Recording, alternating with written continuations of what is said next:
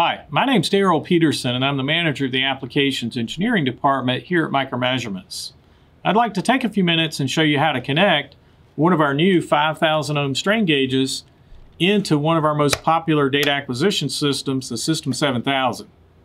The System 7000 came out back in the mid-2000s, and we've got thousands of channels of System 7000 out in the field.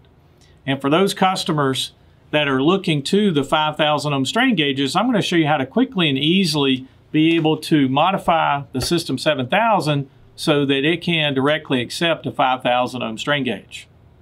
There's a couple of different options. One option is to use these standard S-type resistors.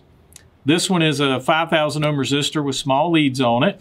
And another option would be to use the bridge completion modules. This would present a full bridge into the instrument, and really in this case with the System 7000, this one's not necessary. I'll show you how we can quickly and easily add this 5,000 ohm resistor into the System 7000 so that you can directly connect 5,000 ohm strain gauges right to it. So let's get started. Okay, so we're going to take, this happens to be a 32 channel scanner. We're going to take this 32 channel scanner and I'll turn it around to the back side so that you can see it.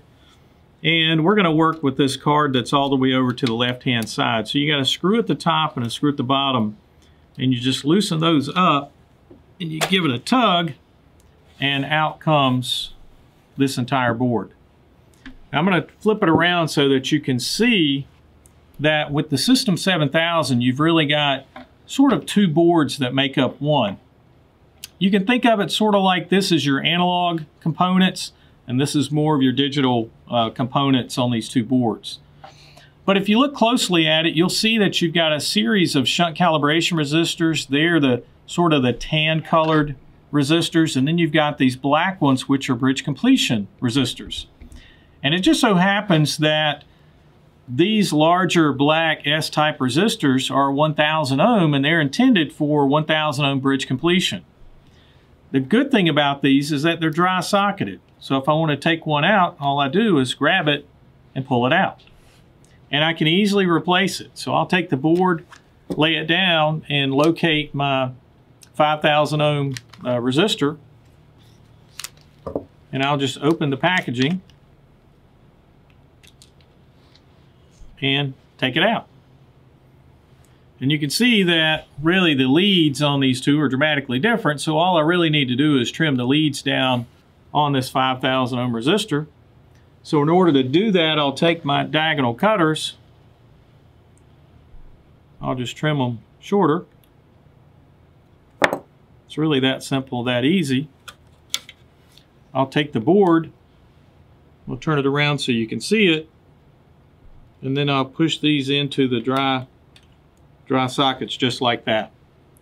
And that's the only modification that you have to do in order to get this unit to be able to balance against a 5,000 ohm quarter bridge strain gauge.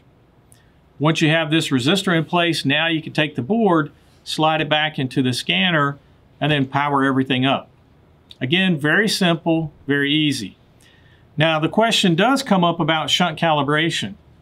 And if you leave the shunt calibration resistor in place, which for 1,000 was a 49,500 ohm resistor, if you leave that one in place, then it's going to simulate 45,872 microstrain.